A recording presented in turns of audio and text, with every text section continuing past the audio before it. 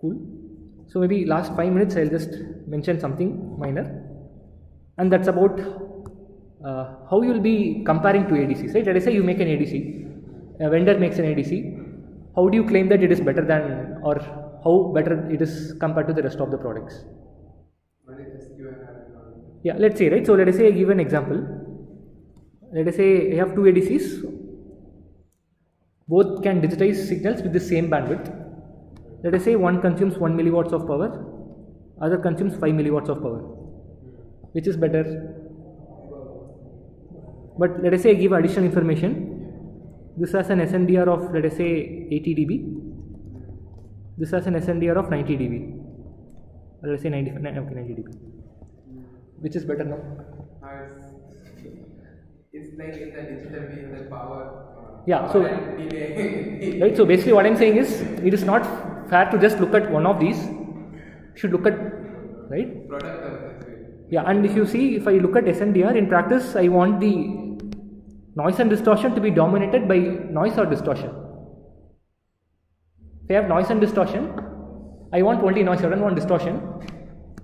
So I will say it's inversely proportional to the noise power, right? And we are looking at, let us say, high resolutions. Their thermal noise or quantization noise, which will be dominant? Thermal noise. So I will say this is thermal noise.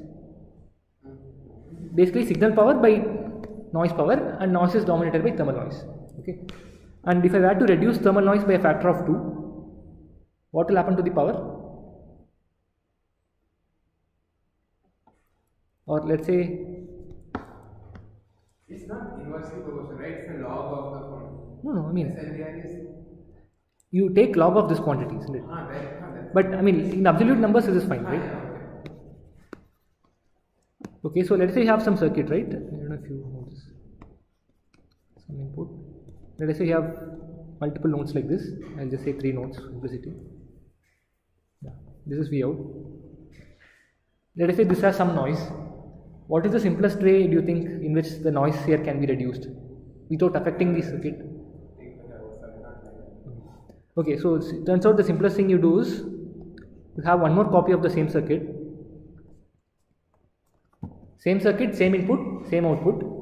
So which means I can connect them node by node like this. Nothing changes. So essentially what I am doing is I am putting things in parallel, right? Is that fine? Same circuit, same input, all the node voltages will be same. I can basically connect each node to the other node because same voltages, no current is flowing, right? So if I do this, I am putting elements in parallel. So if I have a resistor R, what happens after doing this? It becomes R by 2, right? If we have capacitor C, what happens? 2C, right? And for a resistor, what is the path spectral density? So here, what will be the path spectral density? Yeah, 2 kTr. So for a capacitor, what is the mean squared noise sampled across it? So here, you straight away see that, again, not very strong, like argument. Loosely speaking, the noise reduces by a factor of 2. You didn't change the output voltage, right? But what has increased instead? Power, right? Because now you have 2 copies of the circuit, the power basically doubled. So if you had to reduce the thermal noise by a factor of 2, power kind of increases. So this is proportional to the power. Okay. So for a given bandwidth, I shouldn't be just looking at the SNDR or the power. So what should I look at instead? Yeah, I mean, remember that this is proportional to this. I'll make sure that I compare something so that I'll do, let us say, SNDR by power. So that way that's a constant, right? Because SNDR is directly proportional to power. If I take the ratio, it's constant, isn't it? So higher this number, better is the ADC for a given bandwidth, right? Now similarly, this is for a given bandwidth. Similarly, let us say, I don't know, for a given SNDR, I have ADC with a bandwidth 1 and another ADC with bandwidth 2. If let us say bandwidth 1 is higher than bandwidth 2, can you comment on which ADC is better? Obviously, Do you think, are we missing any information? Again, power. You need power also, right? Let us say, I mean, for example, this can be, let us say 100 kilohertz. This can be, let us say 50 kilohertz. But let us say this is consuming 10 milli, okay. This is 100k and 50k, let us say. This is, let us say, consuming 10 milliwatt. This is consuming, let us say, 1 microwatt. Right? So you can't just look at one quantity. You should look at combination of it, right? So for a given SNDR, I mean, again, you can show bandwidth is directly proportional to the power.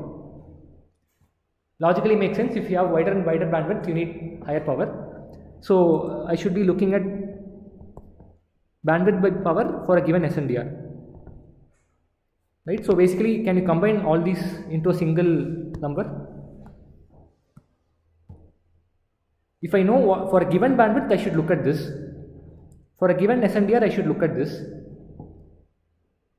So what is one quantity I can look at so that it will be a fair comparison.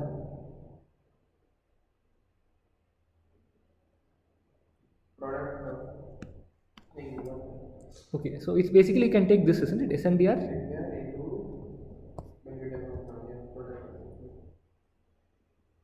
Okay. So for a given bandwidth, I'll take SNDR by power. Similarly, we saw for a given SNDR, I take bandwidth by power, right? But in general, the thing to take is this guy. And actually, this is called the figure of merit, where you take this fellow SNDR into bandwidth by power. And for this actually can be used for any analog circuit. This kind of captures the effect of the bandwidth of the circuit, the power it consumes, and the thermal noise it has. Here SNDR, but we assumed it's dominated by thermal noise, right? So it combines everything and gives you a nice metric to compare. And in ADC also we use this as one of the metrics, and this is referred to as the Schrier figure of merit, and expressed in log scale. So you do is you represent SNDR in decibels, and then you take 10 log of bandwidth by power.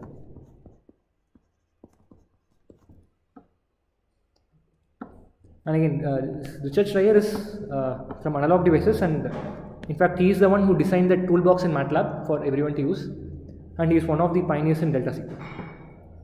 So any ADC you design, you find what is this figure of merit. Higher is it, the better is the design. So everyone uses this figure of merit. Yeah. Probably let's stop here.